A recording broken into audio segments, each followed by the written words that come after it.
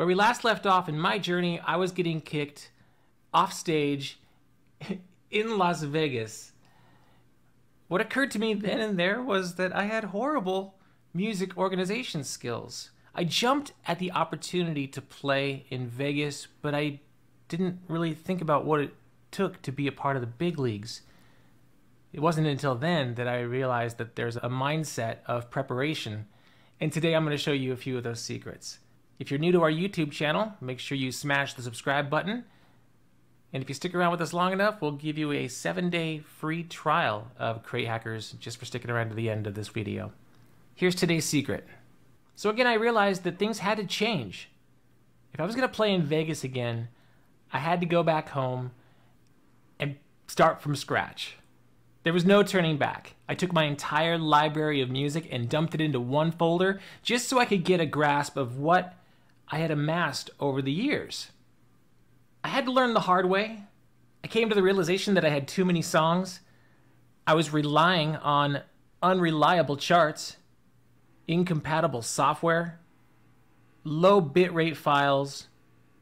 The quality of music that I had sounded atrocious. And manually sorting my music daily, weekly, but apparently not often enough because it just wasn't organized. I did some quick math and I thought about this. For every night I stayed home and didn't DJ, but instead organized my music, it cost me money. And I thought $10,000 per year was what I had originally invested into this solution to the problem I was having. I lost 10 grand just to dig myself out of this mess. After 10 years, I discovered the hard way. Today, I'm gonna make it easy for you. Stay with me. We're gonna show you the Crate Hacker way. Yes, for sure, this is yours. The Crate Hacker's software, it organizes your crates in minutes for any genre. Works with your Serato, your virtual DJ. I'm a record box user. Works great with that. But first, I got secrets to share. I'm gonna share secret number 1, today's secret in fact, the ethical way to steal over $10,000 worth of live event and radio programming knowledge and build crates that crush any dance floor. Now, if you hang out with me during this course, I'll share with you some others, including secret number 2, how to clone my proven crate building technique and organize your music in less than 10 minutes. And the big finale is secret number 3, how to stay on top of all the new music coming out automatically while not sounding like a jukebox or any other DJ. I want to zoom in on that. Can I zoom in on that? We get that a lot in the comments in YouTube. Oh, Crate Hackers is creating a breed of DJs who all sound the same. If you follow me deeper, you'll understand that is far from the case. We're a bunch of hackers who love collaborating and talking shop about music. Ever go record shopping with your buddies? Flipping through the vinyl, maybe back in the Sam Goody days? Tower Records? You and your crew would go find the newest music. That's what we do.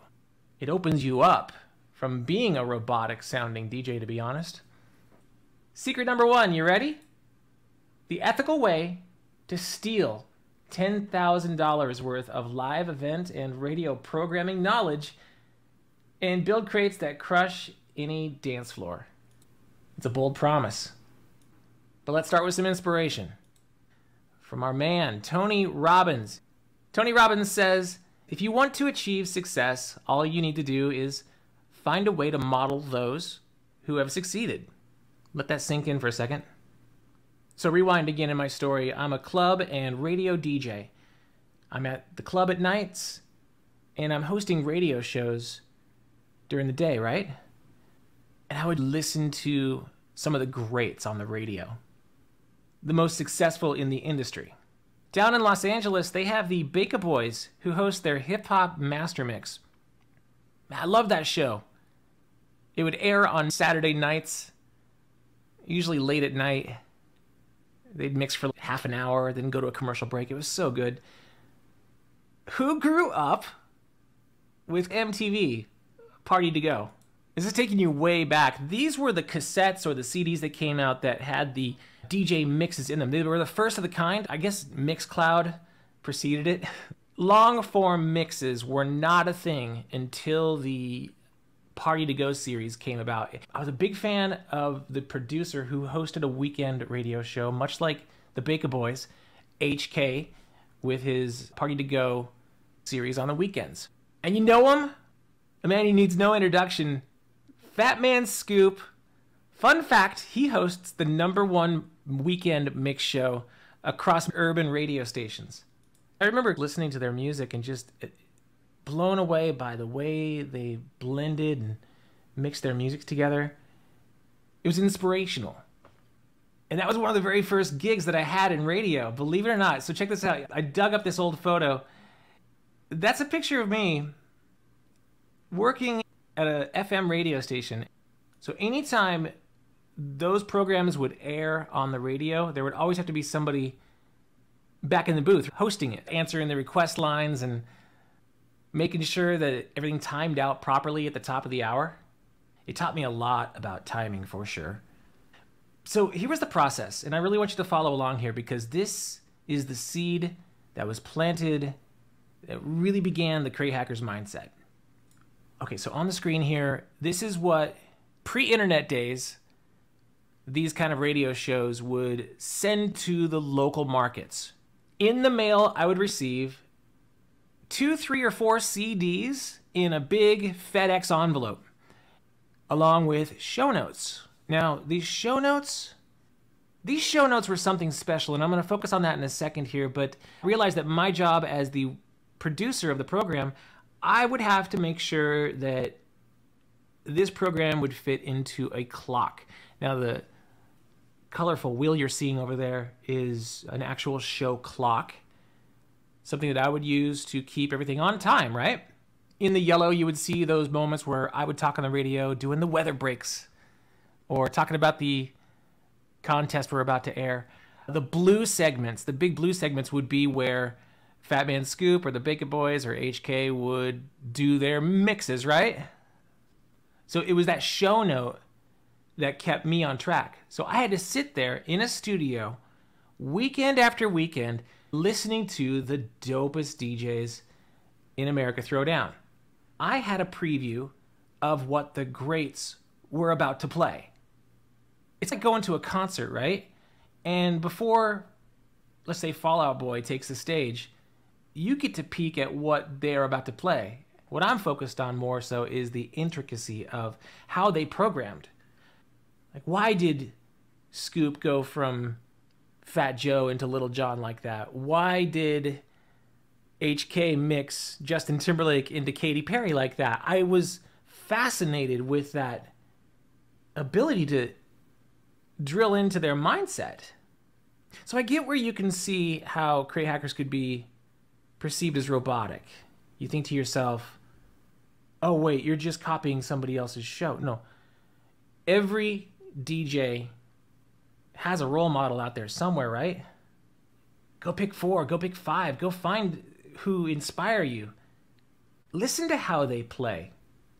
Take notes, get inspiration, because it's going to open up patterns of thought that you didn't think about before. If you stay in your bubble, if you stay in your market, and you're not reaching out to get inspiration, you're stuck. Besides all that, let's send you home with some actual accountable steps to help you organize your crates tonight. I want to make it worth your while. Let's get some traction under these tires. If I can make the suggestion, try modeling your crates like a programmer. You've got data, find as much data as you possibly can out there, and inject it into your crates. It's simple, but it can get messy. So let's divvy it up a little bit. Here's what radio programmers do. We have what's known as the currents, recurrents, and golds category. Currents are the songs that are being burned out on the radio, the ones that are being played 100 times a week. Some of you say, oh, radio's so repetitive. Yeah, it's because we have currents in a category that just spin nonstop. Let me give you some examples. Right now, Doja Cat and Kid Laroi, at the time of this recording, they are the hottest artists in the game in the current category. Lizzo, Good as Hell, and Masked Wolf, Astronaut in the Ocean, not to be perceived as a classic just yet or a gold. They're hanging in there, waiting to see the test of time. Will we be playing good as hell in 5 years? Hard to say. Masked Wolf, Astronaut in the Ocean? Time will tell, like I said. But that's where the gold category comes into play. Golds are where the classics reside. Actionable steps you can do tonight. If you were to open up your working laptop, give me 2 crates. 2 crates, okay? Current and gold.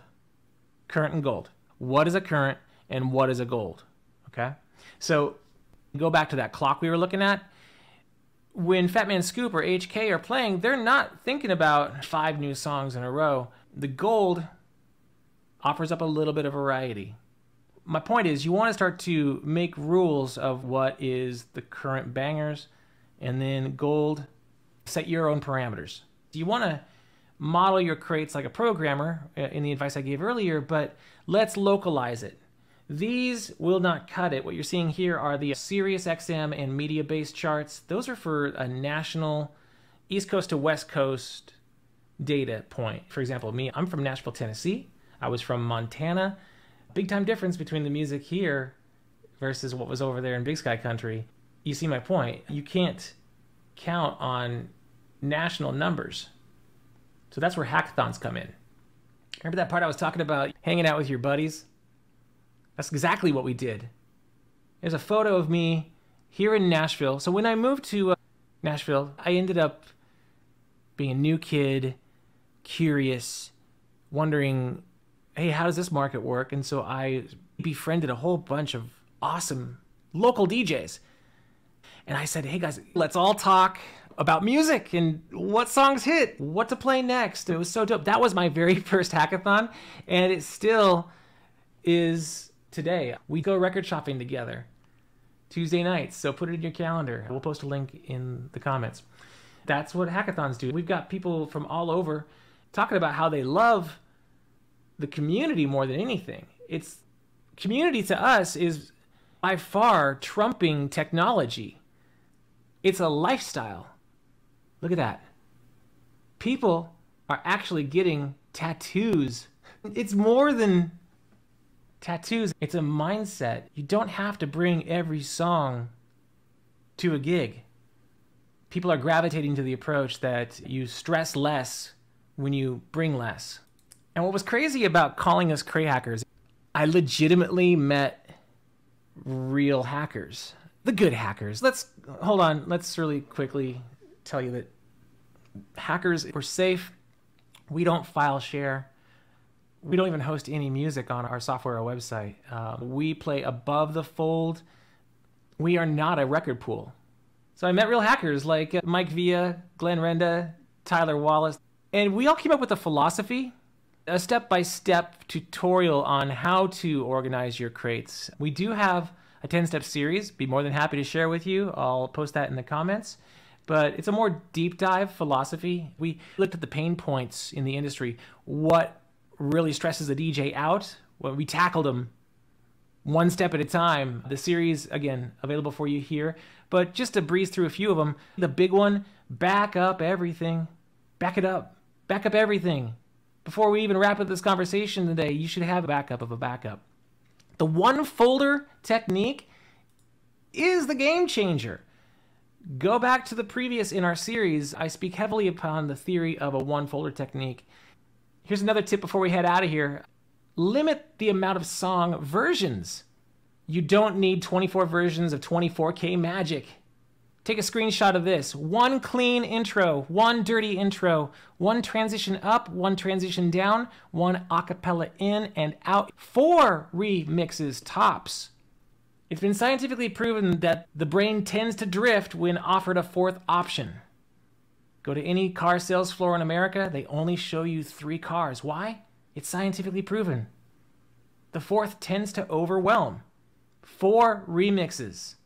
Have you ever been caught in that scenario where you played the wrong version?